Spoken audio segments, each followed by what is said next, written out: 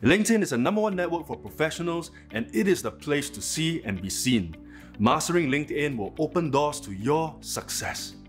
I'm Felix, and I've been on LinkedIn for over 12 years. I have built over 13,000 meaningful connections all around the world without taking a single flight to meet them. I'm here to help you achieve LinkedIn success in these videos.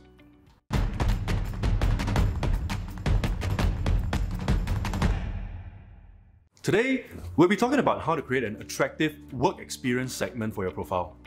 One of the biggest mistakes many make when completing this section is to translate their resumes wholesale. While both offer the same categories, your LinkedIn profile is a full-bodied personal branding vehicle. It is your chance to tell your career story in an interesting way, and here are 3 key differences to understand before you get started. First off, a resume is more succinct. Your professional experience section, on the other hand, can contain all the details and context that you cut from your resume in order to get it on to fit in one page. You should take this chance to give backstories that cannot normally be incorporated in your resume. It is a place to share. The caveat here, of course, is to think twice about the details you're sharing and make sure it's not overly personal. Second, the professional experience section is less tailored.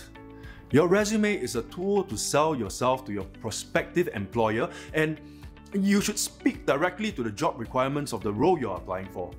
On LinkedIn, however, being too finely tuned might mean you'll miss out on opportunities. Leveraging your profile with only specific people or topics in mind will limit you, and your network will start to stagnate, as you run the risk of not being seen for anything else. Thirdly, the tone for a resume is more formal.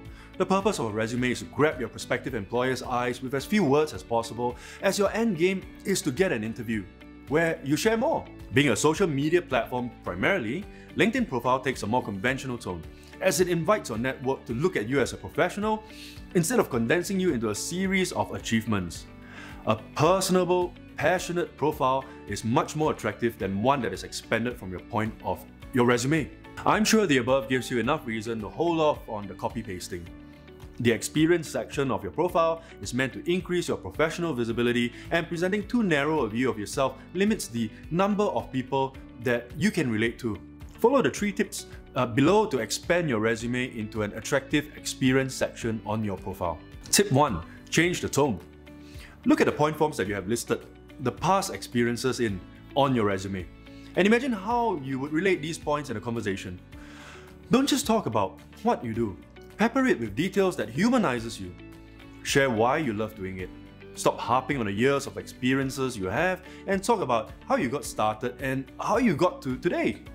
Bring in personal philosophies, your inspirations and motivations, and the type of teams you enjoy working with. The most important thing is to convey your passion for your work and not to list what you have worked as. Tip number 2, make it quantifiable.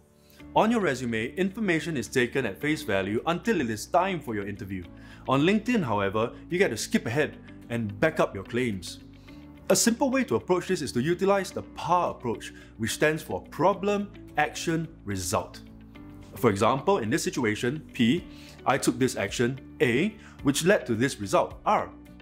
Write facts and achievements about yourself that are verifiable, with skills, endorsement, and recommendations. Make sure what you put down is coherent with the persona you have created for yourself. If you say you love to write, make sure your profile's publication section is updated with new articles. Show, don't tell.